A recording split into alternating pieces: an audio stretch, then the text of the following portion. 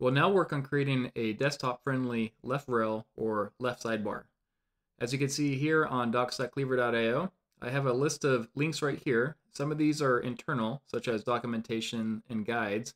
So if you look at docs.cleavr.io, we have a whole documentation section and then a whole guide section. So the documentation is basically how to work with Cleavr, what the different functionality is, where things are, what the purpose of things are. Whereas the guides are more so the how-tos, how to do this using Cleavr, how to use Cleavr with this external tool, and so on. These are two different internal sections, and then there are linked to external resources. We'll create this section with the intent of having it more of an external resource area, but you could just modify it to be a mixture of the two, or just internal, or just external, or not even use it. It's all up to you. And below, we'll add the table of contents.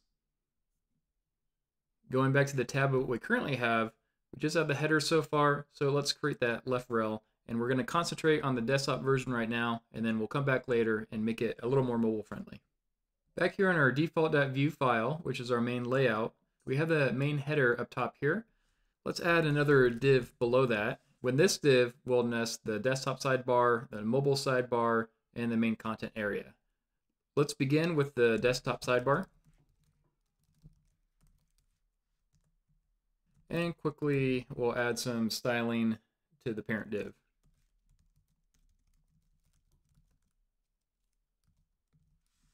Okay, let's create this component for the desktop sidebar.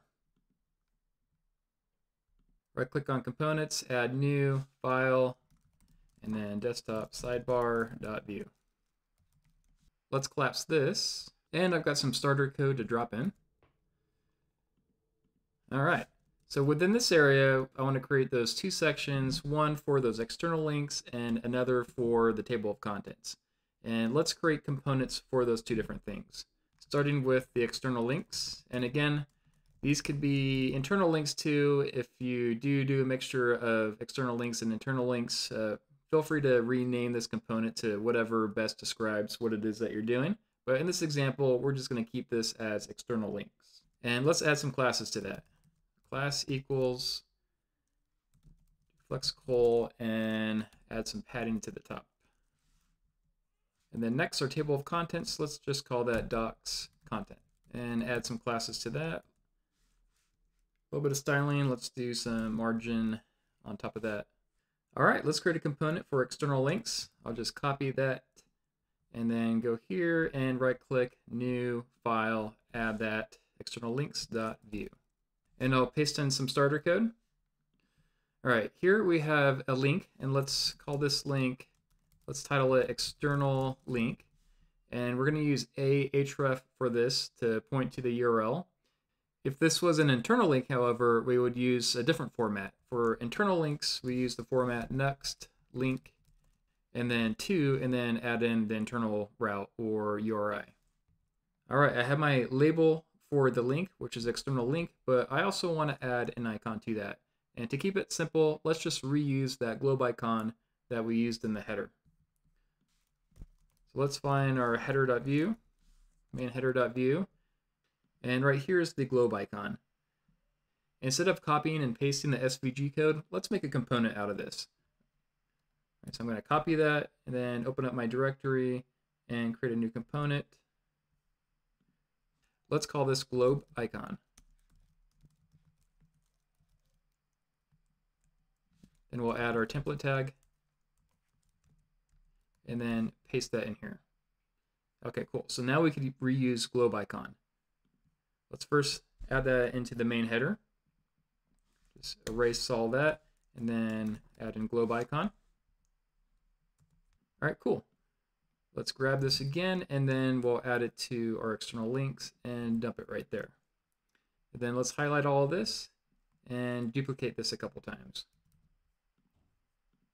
That way we have a nice starter template with 3 external links that you can modify. All right, let's go back to the desktop sidebar.view and then docs contents. Let's go ahead and create a component for that. So again, just right click, new file, and then docs contents.view. And let's collapse this down and get rid of some of these tabs we don't need. and paste in some starter code. All right, this h3 tag that we have right here is essentially going to be the section header. So let's go ahead and title it that.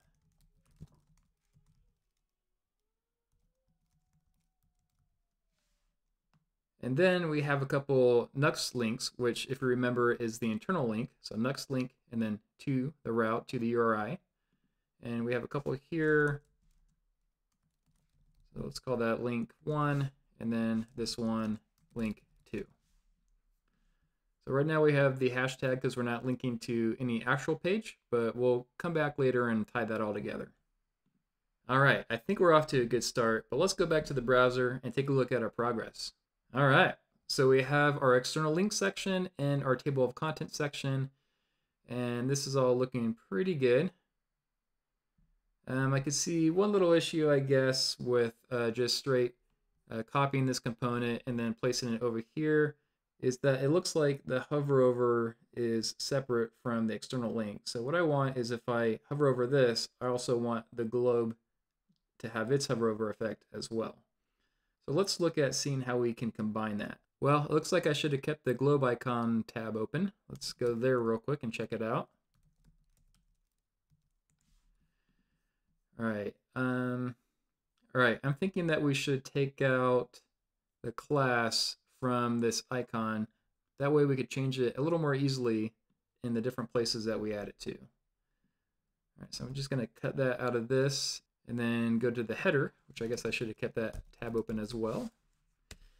And find the globe icon and let's add the class there. So that should persist the current effect for that globe icon on the far right of the header. So let's go back and work on those external links now.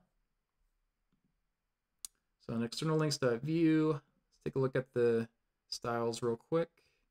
All right, now let's add some classes to the globe icon. Let's remove this, and it should just take from the parent, and we'll keep the height and width and margin right. Let's just keep that as well and see what it looks like. All right, let's copy this over to the other globe icon tags and then save that out. Oh, let's get rid of some of that extra spaces there. Don't want it to be too sloppy looking. Okay, let's go back to the browser and take a look. All right, let's see. Ah, perfect. Okay, that's a little better. Another thing I noticed is it looks like the next icon is missing from the center content area. Let's see what happened to that. All right, let's move the Nux component away from that and then put it in that same div there. And now go back and take a look at our browser.